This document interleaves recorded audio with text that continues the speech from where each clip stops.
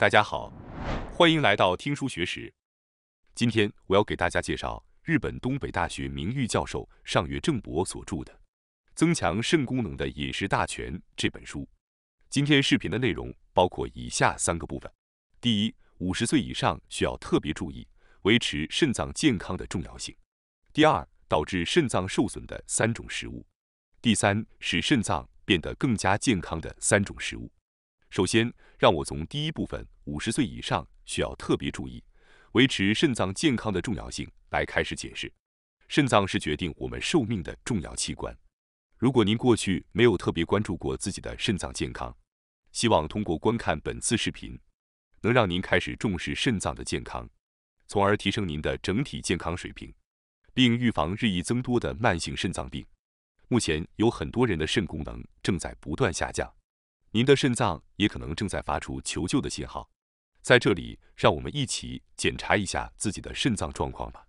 下面有一些选项：1. 年过50岁；2. 肌酐值高；3. 尿蛋白异常；4. 血糖值高；5. 血压高；6. 尿酸值高；7. 面部或脚部经常浮肿；8. 几乎不运动；9. 家族有肾脏病史；10. 经常吃加工食品；11. 喜欢吃咸的食物；12. 经常吃甜食；13. 吃饭没有规律。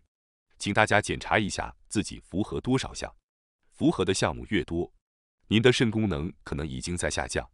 符合多项的人应尽快实践本书的建议，及早纠正生活习惯，延长肾脏寿命，从而实现长寿。长寿是我们每个人的共同愿望。如果您真心想要健康长寿，就必须更加重视肾脏的保养。肾脏是决定我们寿命的重要器官。肾脏通过过滤血液来分离体内的必需物质和废物，必需物质会被重新吸收到血液中，而废物则通过尿液排出体外。肾脏维持了我们体内环境的稳定。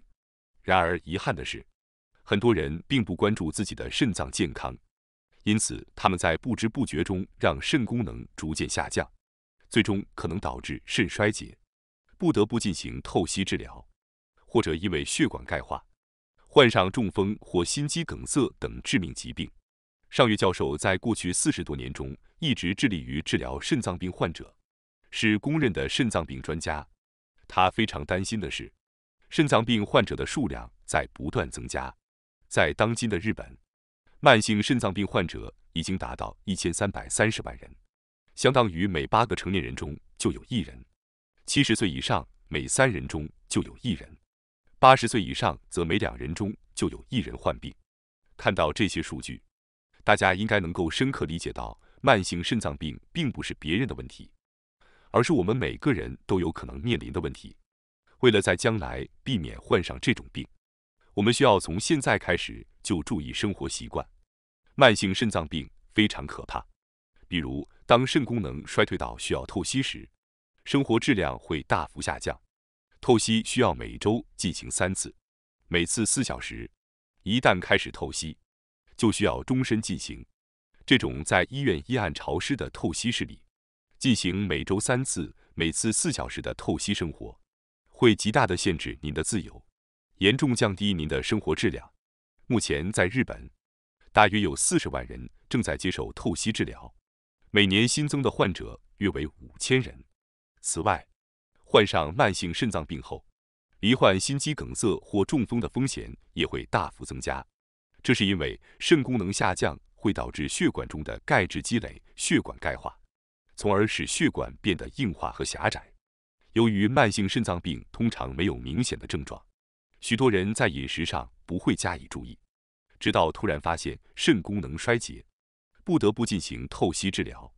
慢性肾脏病的主要症状包括疲劳、水肿、食欲不振、恶心和气短，但这些症状通常在肾功能严重下降时才会出现。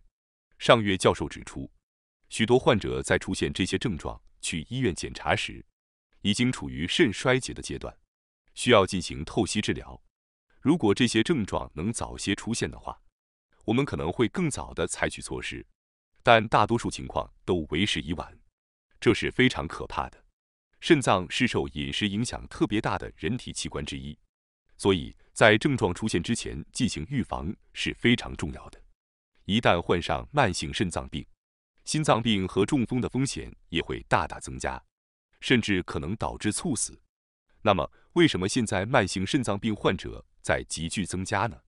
上月教授认为，主要原因是缺乏正确的饮食知识。因为肾脏特别容易受到饮食的影响，吃的东西会直接关系到我们肾脏的健康。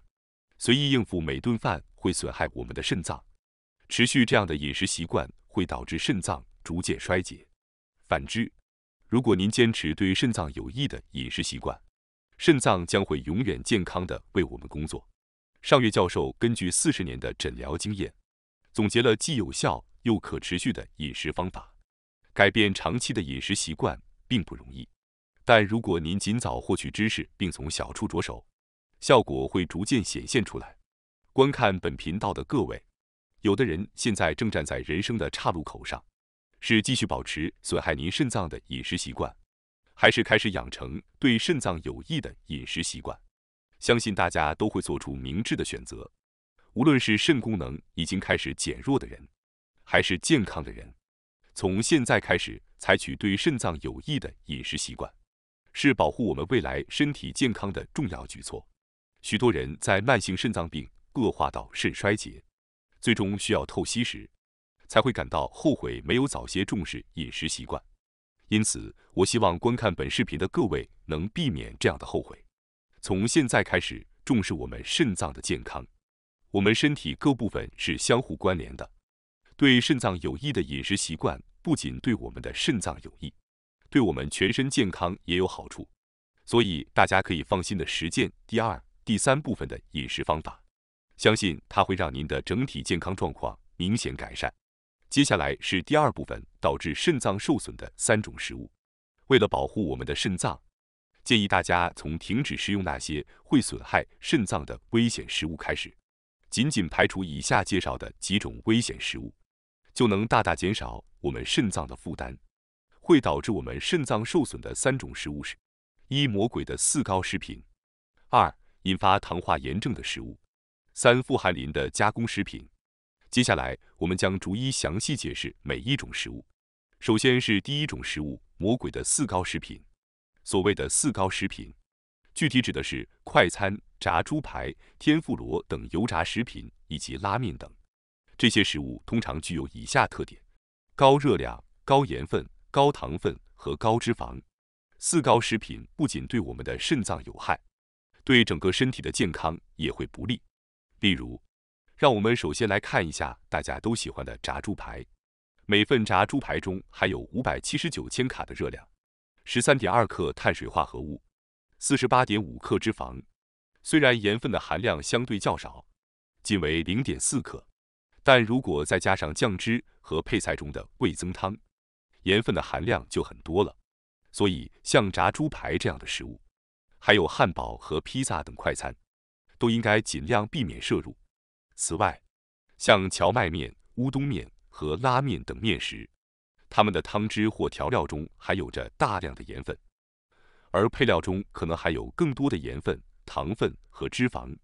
请大家回顾一下自己的日常饮食习惯，您是否经常吃高热量、高盐分、高糖分和高脂肪的4高食品呢？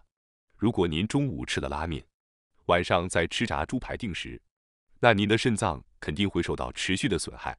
作者建议尽量减少食用4高食品的频率，如果不得不吃的话，也要限制在每周1到2次以内。在食用这些食物时，也可以采取一些措施来减少危害。例如，在吃炸猪排时，可以去掉肥肉或者少放些酱汁；在吃拉面时，可以选择多蔬菜的种类以及不喝汤等。4高食品会刺激我们的大脑，我们都会觉得它们很美味，因此许多人都会爱吃。但是如果您真心关心自己肾脏的健康，就要逐渐减少食用它们的次数。等到患上慢性肾脏病，再后悔当初没有控制饮食，那时就太晚了。接下来是第2种食物，引发糖化炎症的食物。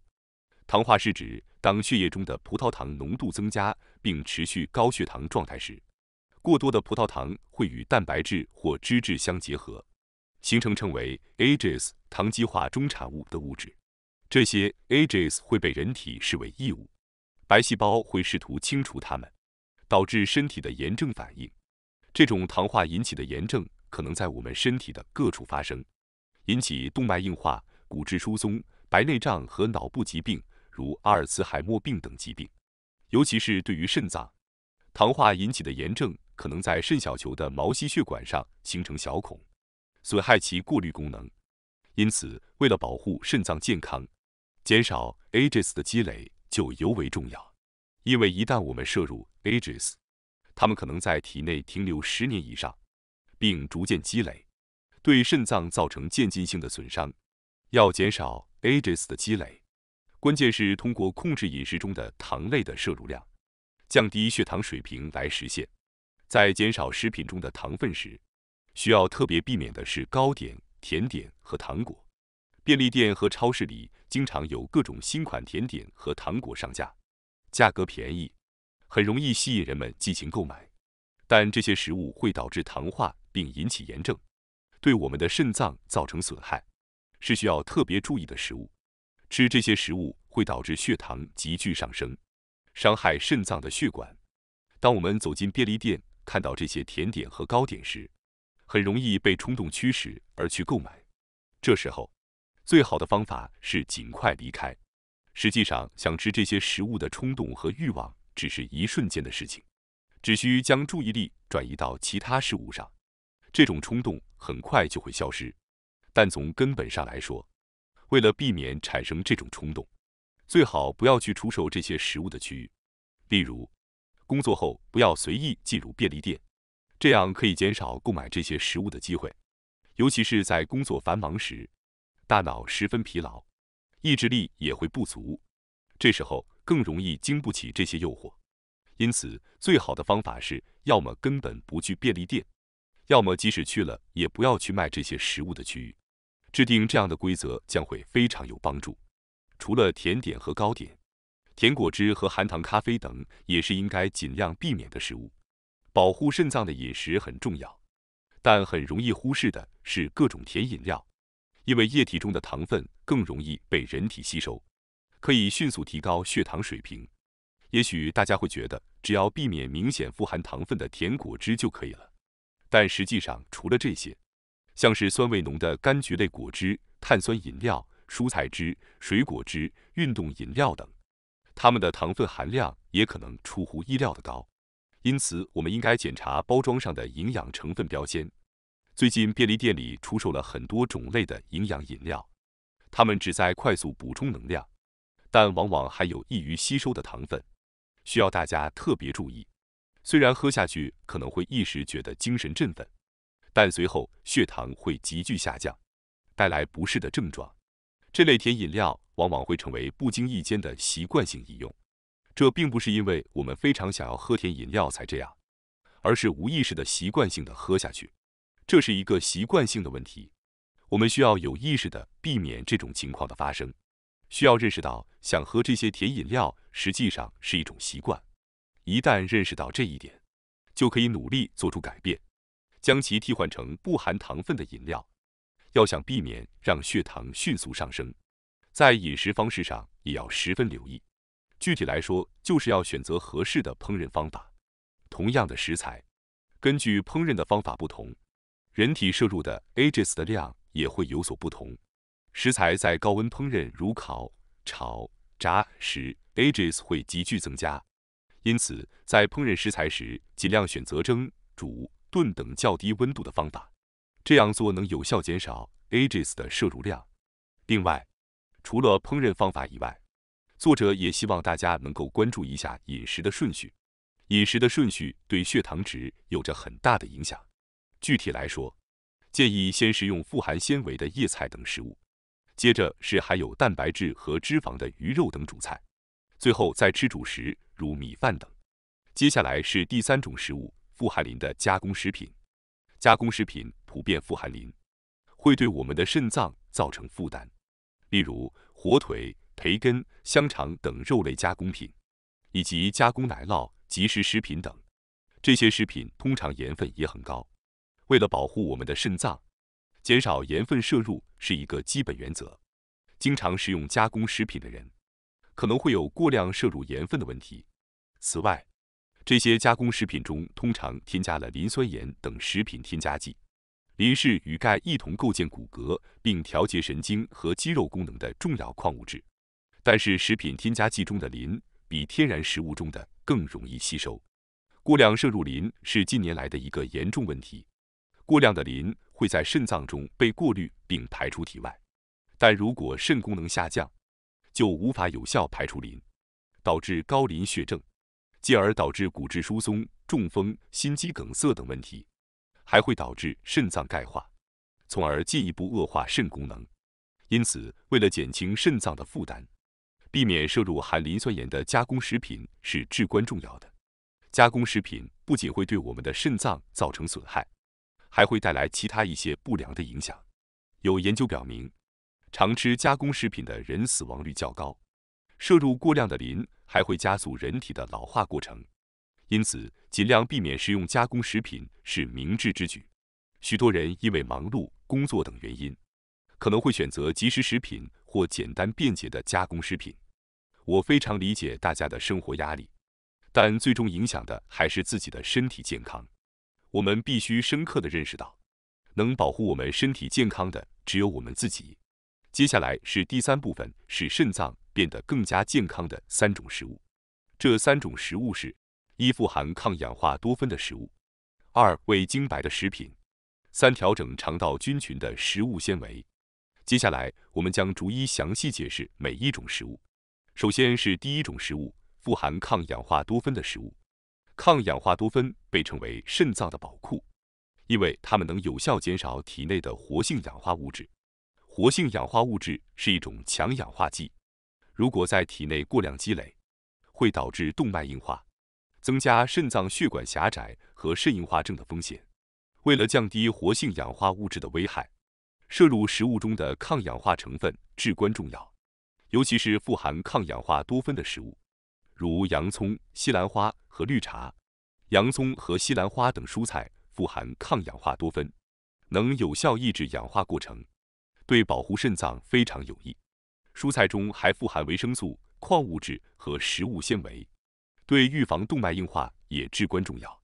日本厚生劳动省建议每天摄入350克的蔬菜作为目标。此外，水果中也含有丰富的抗氧化多酚，尤其是苹果和葡萄皮中的含量较高。建议吃水果时连皮一起食用，但是要注意，由于水果含有的果糖量较高，每天最好适量摄入。绿茶富含茶多酚，特别是儿茶素，是一种优秀的抗氧化多酚。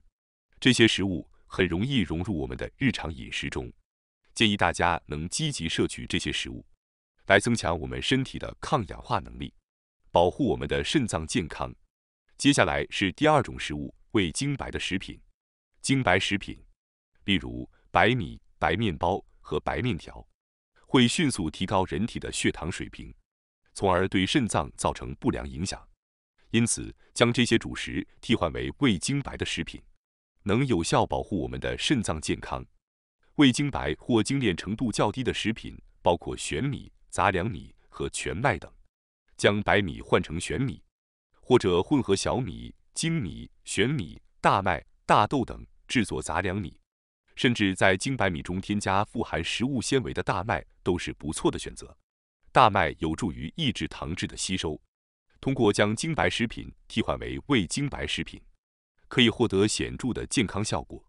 因为主食是我们每天都会食用的东西，改变这些日常饮食习惯将会发挥最大的功效。接下来是第3种食物，调整肠道菌群的食物纤维。大家可能都已经了解到肠道和大脑密切相关的重要性。近年来的研究表明，肠道不仅与大脑密切相关，还与肾脏有着密切的关系。肠道菌群的失衡会导致肠道功能的恶化，进而影响到肾脏功能。研究发现，便秘的严重程度与患慢性肾病的风险密切相关。便秘会导致粪便在肠道内停留过久，进而产生有害的物质，增加肾脏处理毒素的负担。因此，为了保护肾脏健康，我们也需要保护好肠道的健康。为调整肠道菌群，积极摄取相应的食物尤为重要。能够调整肠道菌群的食物包括发酵食品和食物纤维。发酵食品如盐曲、醋、味噌、酱油、纳豆、泡菜、干酒、奶酪和酸奶等。食物纤维分为不溶性和水溶性两类，推荐的摄取比例是不溶性和水溶性食物纤维的比为2:1。虽然通过蔬菜、蘑菇等食物可以较容易地摄取到不溶性食物纤维，但水溶性食物纤维比较容易缺乏，因此需要大家特别注意。推荐的水溶性食物纤维来源包括海藻、纳豆、秋葵、金针菇、大麦、红豆、可可、芝麻粉和抹茶等。将这些食物有效地融入日常饮食中，会对我们的健康十分有益。感谢大家收看今天的节目。如果你喜欢我们分享的内容，记得点赞、订阅并开启小铃铛通知，第一时间获取我们的更新。在下次的节目中，我们将继续为大家分享更多有益的书籍。再次感谢大家的支持，我们下期再见。